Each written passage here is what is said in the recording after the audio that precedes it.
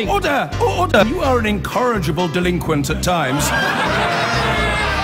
Behave yourself, man!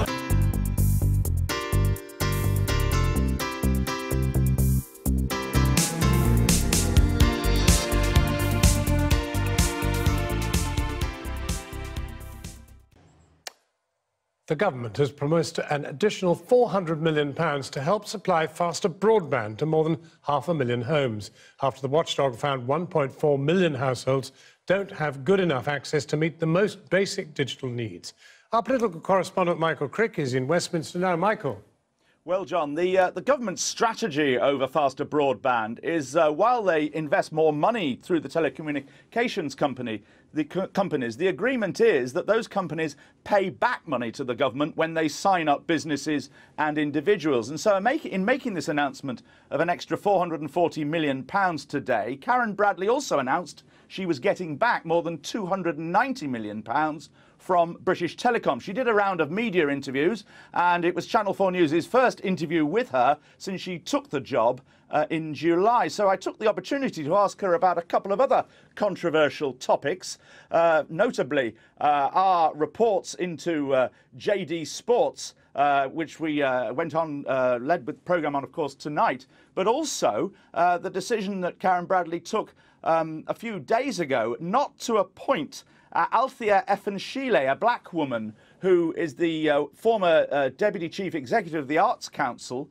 not to appoint her to the board of Channel 4 after Ofcom had nominated 5 people for 4 possible places and chose 4 white men.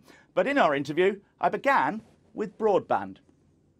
The government has done a programme through Broadband Delivery UK from my department to give 4.5 million premises, that's homes and businesses, access to superfast broadband. And of those 4.5 million, 1.5 million have taken up the opportunity of superfast broadband.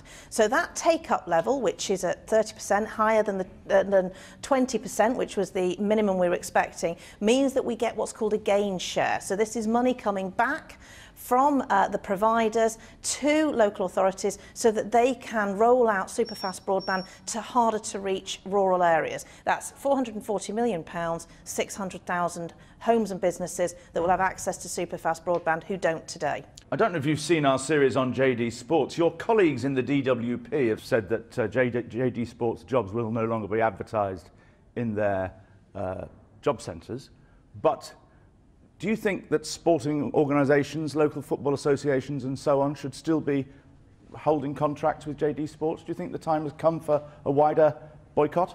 Well, I'm afraid I haven't seen the particulars of what you're talking about, so I don't think it's appropriate for me to comment till I've looked at this in detail. Well, the Secretary of State, who has a responsibility for sport, is not aware of the working conditions that we've exposed in JD Sports, which of course follows exposés of working conditions in Sports Direct. Look, I think, you know, this is a matter for the Department of Work and Pensions and Business, Energy and Industrial Strategy.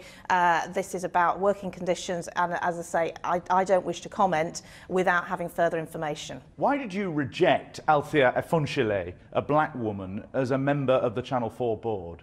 There were 4 appointments that Ofcom, that Channel 4 advertised, that Ofcom advertised, and we appointed the 4 best people for those appointments. But doesn't it look bad if you don't appoint a black woman to the board? I mean, after all, Channel 4 is meant to cater for people with minority interests and ethnic minorities and disabled people and so on.